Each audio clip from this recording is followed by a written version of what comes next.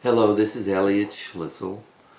Today I'm going to talk to you about an ACS case where ACS was unable to show a child endangered by the mother's mental illness. The Administration for Children's Services, which is referred to as ACS, brought a petition in the family court. They claimed Mom was mentally ill. ACS claimed because of her impaired ability she couldn't take care of her son.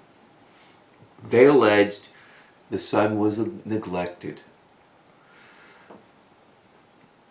Initially, ACS successfully removed the child from the mother's household, but the child was returned.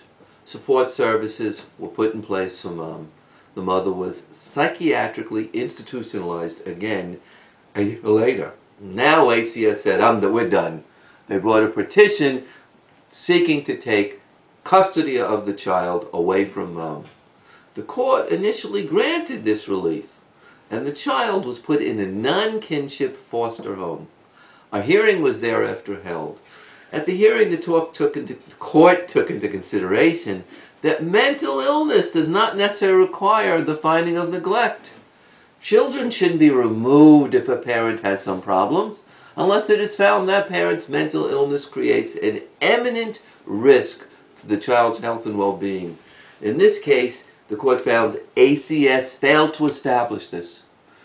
Yes, the mom had problems, but she loved her child, and the child wasn't in an imminent risk or danger as a result of her mental illness. This is Elliot Schlissel, ACS defense lawyer, signing off.